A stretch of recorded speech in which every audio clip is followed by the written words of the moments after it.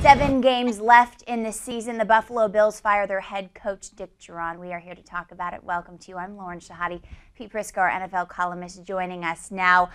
Perry Fewell, the defensive coordinator, will take over. A lot of people saying the coach. What about the offense? Well, I don't think that there's any other candidates on the staff that would make sense. Perry makes a lot of sense. He's a lot like Dick Jauron in that he's a very nice guy, but I think he's a little more fiery than Dick Jauron. So, it's an interposition. I think they have to do something big after the season, but for now, Perry Fewell makes a lot of sense. Why at this point in the season, though?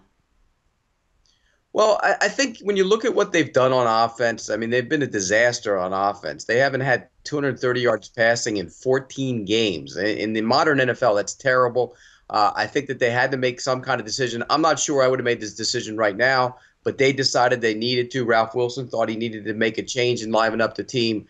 But they got to go big in the offseason. Enough of, paying coaches on the cheap and trying to get guys that come in there for a little bit of money instead of paying the big money. They need to go out and find a big-time coach. The fact that Fewell, Pete, is a defensive mind and this offense is in need of some major direction, do you think that plays a factor at all and it is kind of a bad decision because of that, or no?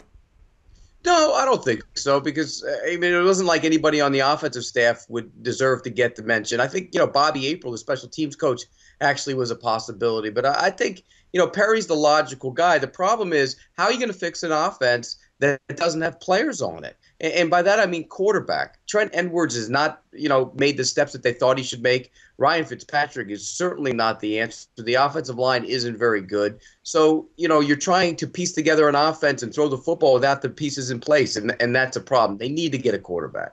Pete, the relationship Jauron had with owner Ralph Wilson was a good one. How difficult was this for him? Well, Dick Jauron might be one of the 5 nicest men in the National Football League. I've known Dick for a long time. Dick is a class act all the way around, but business is business and friends is friends, as they say, and he had to make the decision, he felt. They head to Jacksonville this weekend. How do they do for the remainder of this season? Can they put this behind them and put things together going forward?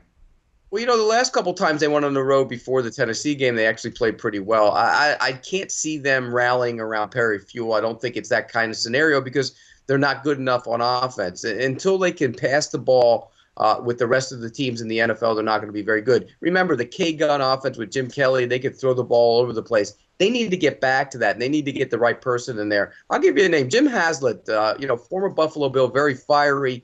He's a possibility in Buffalo to come in there and maybe become the head coach. But if they hire Jim Haslett, he's going to have to hire the right offensive coordinator and get a quarterback. Fiery, the word of the day. Jauron out, Fewell in as interim coach of the Buffalo Bills. They battle Jacksonville Sunday at 1 o'clock. For Pete Prisco, I'm Lauren Shehadi. Until next time.